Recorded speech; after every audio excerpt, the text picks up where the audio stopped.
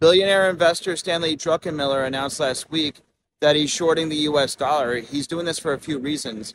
First, he thinks that economic growth in the US is weakening and that the Federal Reserve will pivot and start cutting interest rates, most likely by the end of the year. Additionally, he thinks that the US is weaponizing the dollar in terms of sanctions with the war in Ukraine. He thinks that not only will the dollar go down, but he's also long gold in this environment.